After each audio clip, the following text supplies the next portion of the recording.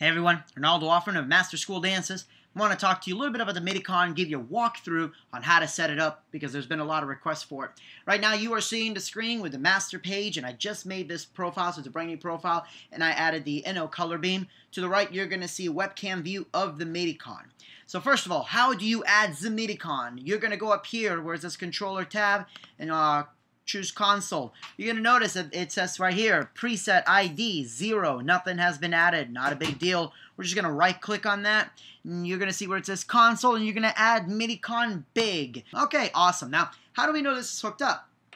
Okay, you'll notice this is working. Now, the LEDs here, the LEDs and all that are lit up, which is good. So you'll notice how it's all synced up, 4 and 4.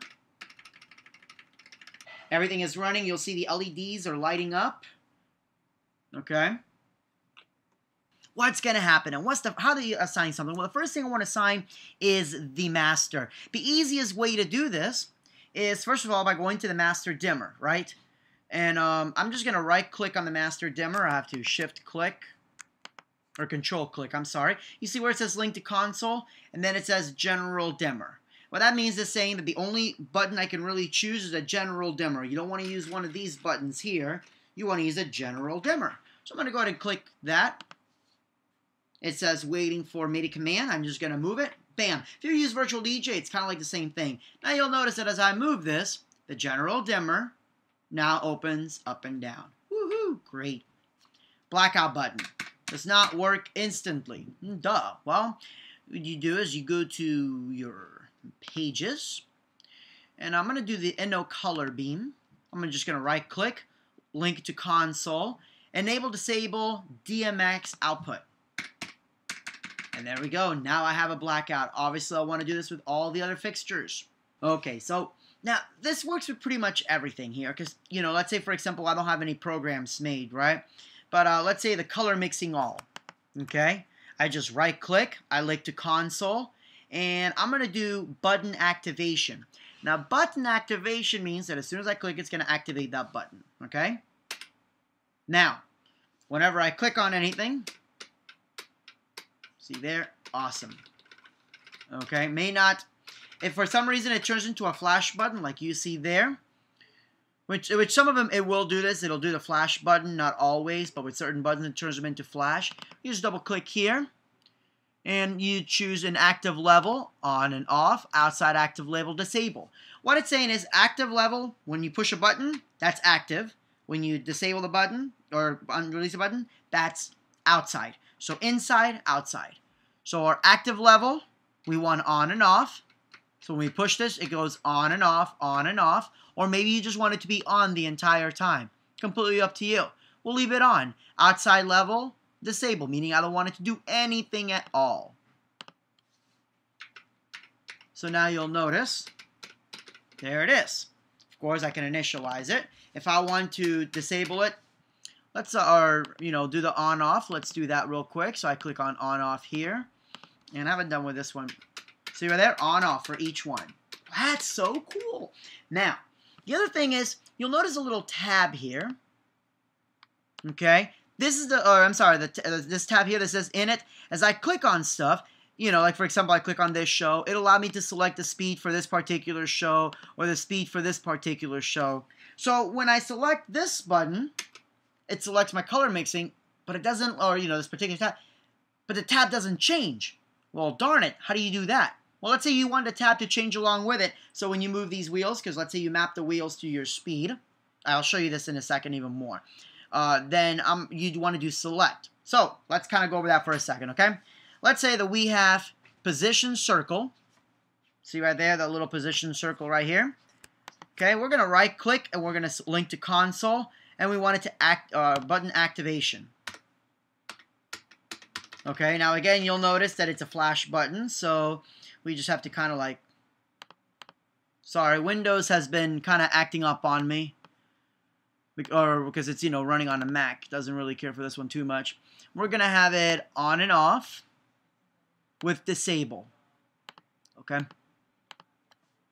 Now it selects that particular button there. Okay. Let's see again. What was this one? This is position, circle, phase. Okay. And I'm going to do the regular position circle. So I'm going to right click, link to console, button activation. We're going to have that as number 2. Then we just right click on number 2. And I know this is a few extra steps, but whatever. It's okay, good. Making sure it's still recording. I'm going to tell it again, on and off, and disable, because I don't want the outside button to have anything. Okay. So there you go. You'll notice where it's switching back and forth. But the tab isn't changing. Okay, now why is that important the tab changes? Well, let's say your wheel's here, right? We're going to right click on the wheel. So we're going to click on the star. You have the page dimmer, which allows you to control the overall page or dim. So let's do that real quick. And the wheel resolution, that's how tight you want the resolution to be, as far as, you know, how sensitive. So like, for example, with that, it's on the main page. So that controls for the main page. So the overall show. So no matter which options are these. Now, I don't really care for it controlling the entire show. I like my wheels to control individual aspects. If you wanted to control your entire show, then by all means, do that. Button dimmer function. So we're going to have the first one be the button dimmer function. Okay. At the selected page and the selected button. That means that no matter where you're at, it's going to move that particular one, right? So we're going to go to position, circle, phasing. And you'll notice how it's moving the dimmer. Oops, sorry, there we go. You'll notice how it's moving the dimmer. See right here? Dimmer is moving. Yeehaw. But then we're going to select the other one, the circle, and it doesn't change the tab. See where this is important? We want this wheel now to switch tab. Now, it'll do that if I click it. See, position circle, and it changes that. So if I move it at, let's say, 46% or 38%, right? And I move this one, it's still, you know, it remembers for an individual tab. But if I click the buttons, it doesn't switch tabs. Now, first, you're like, well, that sucks because I don't want to sit there and move my mouse. Not a big deal. Not a big deal at all. We know that button 1 is for position, circle, phasing. So we're going to right-click on position, circle, phasing, and we're going to select a button, and then we hit 1 again. So 1, when you see it there, there's a button activation and a select a button, okay? Now let me kind of readjust myself here. Now we're going to do the same thing for number 2. Number 2 is the regular circle. Okay, so we're going to select or link to console, select a button, and we do number 2. So now what happens is, as I click there, hang on one second, let's make sure. Oops. Okay, you'll notice that I accidentally clicked the wrong one. It says position, circle, phasing. Not a big deal. If you mess up like that, like I just did, because all my stuff is kind of backwards, you can just change it around there. Or you can delete it. So you can manually change it, but I'm going to delete it. You go to select, and there. Now you'll notice that as I switch, the tabs change. So what happens is activate activates the button, and then select selects that tab. You have to have both for it to actually activate the button and select it. And the reason they have it like this is because if you select, for example, the color mixing, right?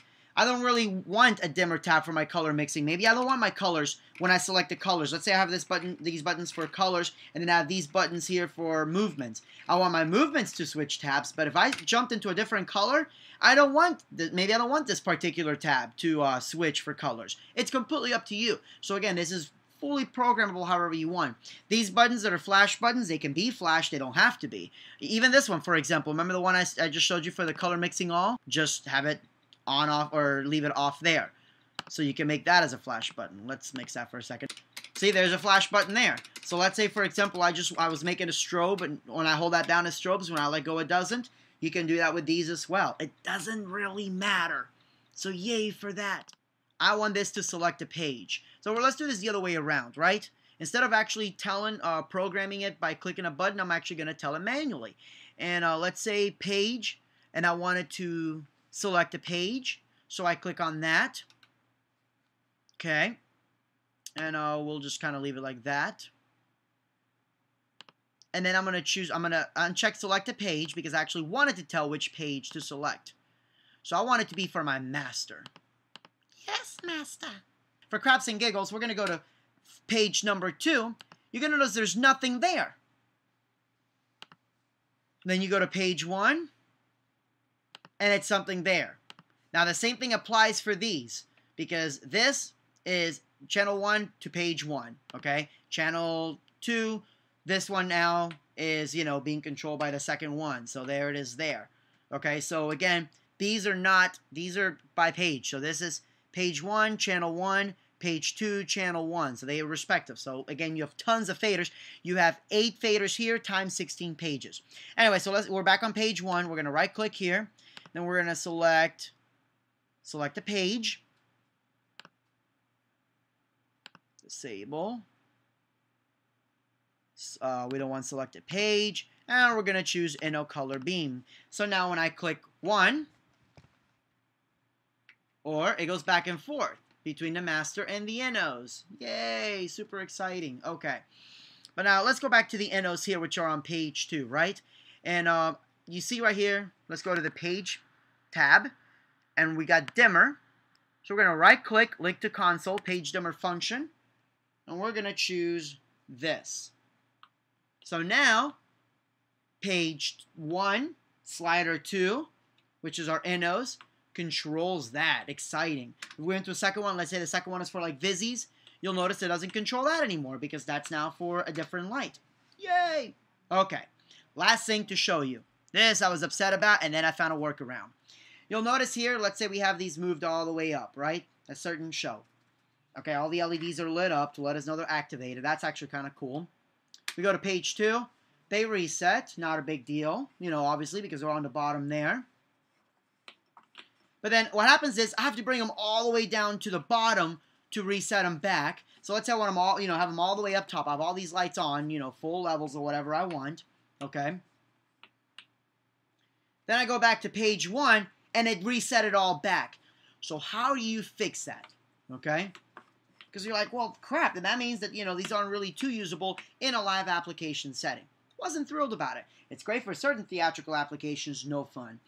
So, what do? Well, we're going to go here, and we're going to go to Software Preferences. Check this out. Love it. We're going to go to Output Hardware. It is very important that everything is all the way down, because if it isn't, it's going to screw you up. So make sure everything's down. All your LEDs should be off. Now, we're going to go to MIDI Setup. MIDI input, receive from all MIDI devices. If you are on Windows XP, it's not going to say MIDICON. It'll say like GS audio device or something like that. Just select everything. MIDI output, send to all MIDI devices, right? This wavetable synth, yeah, that's also the MIDICON. So you want MIDI input and MIDI output. Now, what is this saying? This is now saying to CompuShow that the MIDI device, which is MIDICON, is going to send a MIDI signal back in. We're going to click OK. Oh, and by the way, on certain computers, like for example on mine, the GS device may also be triggering MIDI notes. If it is, then only select MIDICON, okay? Otherwise, select everything. Now, you'll notice as I move these, the LEDs don't light up anymore. Sorry. If there's a way to fix it, we'll figure it out one way or another. I'm not really concerned about the LEDs. I can see whether these things are up or not. But again, let's say here we have, you know, on page 1, we haven't moved up. We're going to go to page 2. And in this page 2, let's say is our par cans. We have them all the way up. I go to page 1. It remembers those settings. Obviously, as soon as you move it, it'll jump back up. But that's fine. That's to be expected. That's with almost any MIDI or any lighting console. If I go back, it remembers that. I'm going to go to page 3, and I only have these 2 up. Everything else is completely off. But again, it's really important because if it resets every time you switch pages, let's say you have your Innos on page 1, right? And you have your Vizzies on page 2. As you jump on page 2 for your Vizzies, with the first mode, your Innos would shut off. Duh, you don't want that. So this mode here, you can jump pages without your, and it remembers the settings of your sliders. That's really important, you know, stick with that. So again, that's it for that, but I hope that helps, and I hope you enjoyed it. If you have any questions, comments, please make sure to comment on this video. And again, my name's Arnaldo at Master School Dances.